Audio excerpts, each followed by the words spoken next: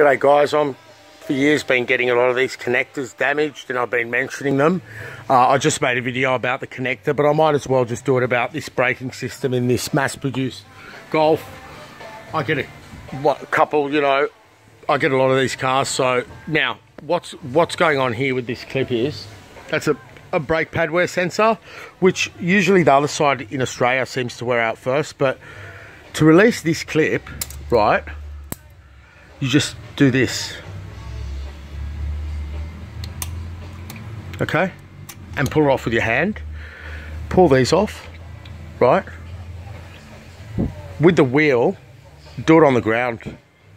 The air tools, I mean, they're all getting over tightened and whatever. Obviously you have to grease all the studs and stuff a little bit, but release the wheel, bring the car up, okay, take all these things off, release that clip. Regarding this clip, okay, I shouldn't have taken it off. You basically just pry a screwdriver, just here, a nice fat one, and hold it, otherwise it'll fly.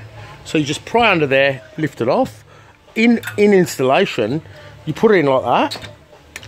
It's amazing how many mechanics actually can't do it. And then you get cutters over here. Where am I?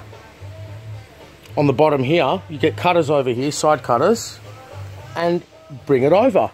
But it does help to have that tightened first, obviously. So that's the very, very last thing you do.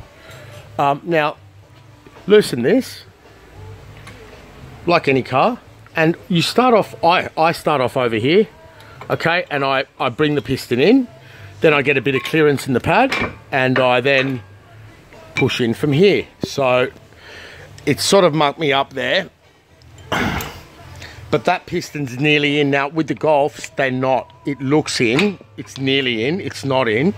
I'll just continue, okay, and I do this a lot of times before loosening them so far, right? But you can now use a G-clamp or whatever, but you know, bring it over like that, and then off you go, right? You can see here that the pad's not going to make the next long life oil interval. Okay, get rid of that, get rid of that. Then clean all this up, always, right? Bit of this, okay, you can put on the paddle there, okay, take them out, do them, and reinstall the pads. A lot of them have a 3M backing on here, like this one. So you can see here, now they stick on there and you just whack the pad out. Now you can see another thing I normally don't do. So I would have fully bled the caliper in its position before I continued. And being in a workshop at the moment, working alone, and you know, there's distractions and stuff, you don't leave this, okay? We've all done it. You leave this, you leave brake fluid draining. Before you know it, you've got air in the system. But also you don't tip it upside down, okay? And this is for any car. I like to do this and finish with it over here. So no matter who walks in, it can be, once it was, you know, some movie star, they said, oh, I said, I don't give a fuck. I finish with this when I want to finish with it. So if you're draining the brake fluid, now's the time to do it. Obviously you start at the other side, but when you do this, don't leave the vehicle, right? Finish closing it, put the cap on it, and you're done, because then you don't have to worry about it. Now, if you want to go and re-bleed it, it's sort of showing you don't have any confidence in what you did, and you might not have done it properly the first time. If you tip the caliper upside down, you're going to get air bubbles come out and you bleed it. But these Golfs are notorious. Like, there's so many people who've worked here, they've done, especially with the back brakes, which are different, and you get a low pedal. And I'm not talking about ruining the handbrake actuator before you pump the brakes up, but you get a low pedal because the air's not evacuated. They haven't given it enough time. If these are blocked, usually doing that will unblock them, or you take it out and unblock it, because there's not much here for it to get corroded and stuff. So as you can see, the brake fluid here is pretty good condition, right? You can see just from taking that out, there's a little air bubble, right? Little air bubble. But another thing is with air, you don't want to open it all the way. With air, you want to monitor air bubbles. The less that's open here, right, the more you can see. If you have doubts, just leave it for 3 minutes and let it go that way. Always top up the master before you begin, or suck it out and refill it, and overfill it before you begin. If you can't open this with a proper tool, then don't do it. And the last note, I've been getting cars in with twisted brake lines. Now, it can't really happen here, or can it? Yeah, well, no, not easily, but I'm getting cars in like this, okay, on the Jap cars. It's really bad stuff. So that's a general guide. Keep it clean. But again, if you're going to start spraying, like I always say, if you're going to start fucking spraying everything with different solvents and stuff, with oil residues, don't do it. Just wipe it with a tissue and be done with it. Like, you know what I mean? It's not the end of the world. This is just brake dust at the moment.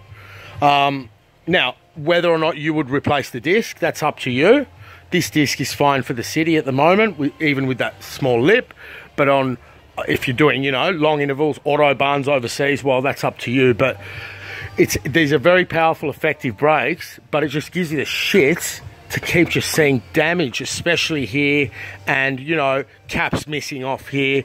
I mean, you know, I like to work systematically, so I'll pull the clips off, the boots, whatever I do, I'll replicate on the other side immediately in the dead ahead position, right? And then you're not double sort of doing it again. Now, you can do this, put the wheel on and finish it, and then come here, take the wheel off, but you'd be surprised, you don't really, like, as a professional, you're better off, and it's more it's better off when you take the clip off here, take the clip off there, because if someone's fucked this clip off, you're going to know immediately. You're going to be in the heads up over the situation with the car, if anything's missing with the car. I've had a lot of mechanics work here, and they'll do one wheel and then the other, and then 1 hour later there's just some drama on the other side.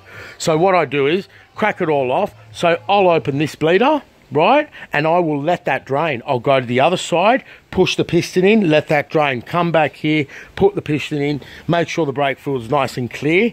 You know, if you start getting all foggy sort of stuff through it, well, you've got to change your brake fluid or use a brake fluid tester. But yeah, at the end you put water on it to get this off.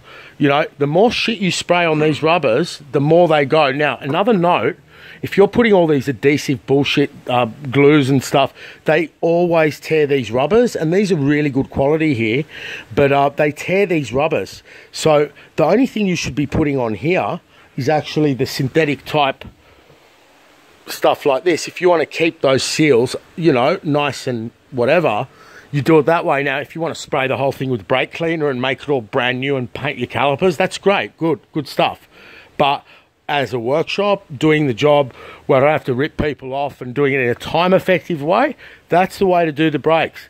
You know, go around systematically. Even when doing all four, I will go and release, and that way you're right. Okay, I've got parts missing there, or something's fucked on the other side, and then you proceed the job that way, and that way you don't really get caught. If you're going to start being a novice and doing whatever, just allow plenty of time for that, and just remember, you don't need any fancy tools with this single piston caliper. You get the driver in here, drag the caliper over. If it's not going to drag, these are seized up. These are very rare to fully seize up. They're a brilliant design. As you can see, no one's lubricated them before. Like, they're just dry as, but they're brilliant. It's unlike the Japanese here. So that's that. With this connector, connect it up to right towards the end, because when this moves, it'll snap this off clean right there, and then you'll be, you know, worrying about that side of the terminal. Anyway, hope that helps. Long video actually, but got a jet. Bye.